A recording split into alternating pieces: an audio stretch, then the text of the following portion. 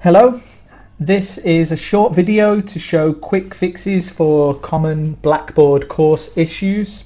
So some things that teachers can fix when they appear, things like the online class and sessions, the eBook link and the MyLab link. I've got a course open here and we have problems with these three things. I've set up these problems just for the video. But for whatever reason, you might not have the online class link showing. Usually this appears in the course template, but it can get deleted by mistake or it might not be there. So to add the link, you go to the plus sign here. You would go to Tool Link. The name you would put is Online Class.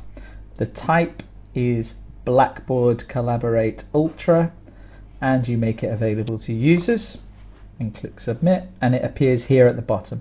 So you want to move it up to the correct, to the top of the toolbar, just so that it's easier to find. Also, we want to make the online class stand out, so we add dividers here, and then they appear at the bottom, and again you would drag them up, and now the online class would stand out. If you go into the online class, the main problem you might have in your online class is this: the course room is unlocked. This creates a problem because students can go in here and sit waiting for the teacher when the teacher is not there.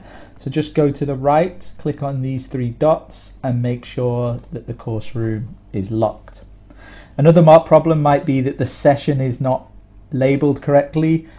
We have a recommended guide for the session, which is to put not just anything you want here. We would put the course name, we would put the CRN,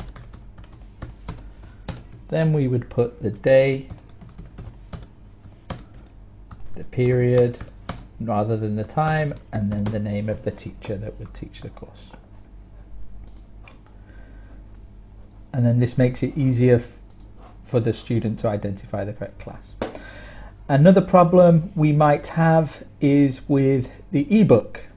The problem we sometimes have is there is no content there, or the student will get this sign which says that the link is not available.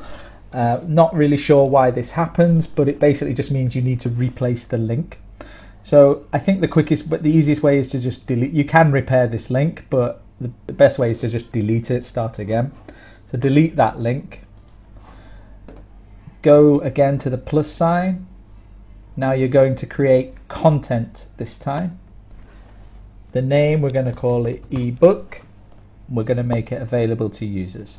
And again, it appears at the bottom, so just drag it up to the top. Then this sign means that there's nothing there, so I need to add some content. So I'm going to click on this, then I'm going to go to build content, and for this I'm going to add a book. So this is what I need to add. The book for this group is starter, so I'm going to click on new. The name I'm going to call the book is Cutting Edge Starter. You can change the color if you want, doesn't really matter. Description, this is your ebook. The only other things you need to make sure is that we tick yes for these two things: permit users and track number of views. This is good for reporting purposes. Click submit, and now the ebook link is fixed, so the next time your students go in it should be there. And another problem we might have is MyLab. So the students would click on MyLab and it's taking them to the wrong place. So again, easy solution: delete that link, it's gone wrong somewhere. Go back to plus, click on web link this time. The name is going to be MyLab. The URL you should copy from an email that your SCC would have sent, but I've got it here on the screen if you need it. And copy that link into there, make it available to users, click submit, and now that link should appear here at the bottom. Drag it up again to release it with the ebook and the online class. Just check on the link. Yeah, and now it's taking me to my English lab. Okay, thank you very much.